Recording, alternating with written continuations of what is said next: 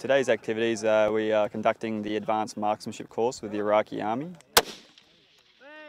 We're halfway through the course. We've done our zeroing the previous day. Today we're conducting judging distances, and we're also conducting alternate firing positions. I want you to estimate range for the next target. The Iraqis are adapting very well to our training. They're very receptive to the instructions that we give. Also, some of the Iraqi soldiers are quite experienced, and they're passing on that information to their less experienced juniors as well.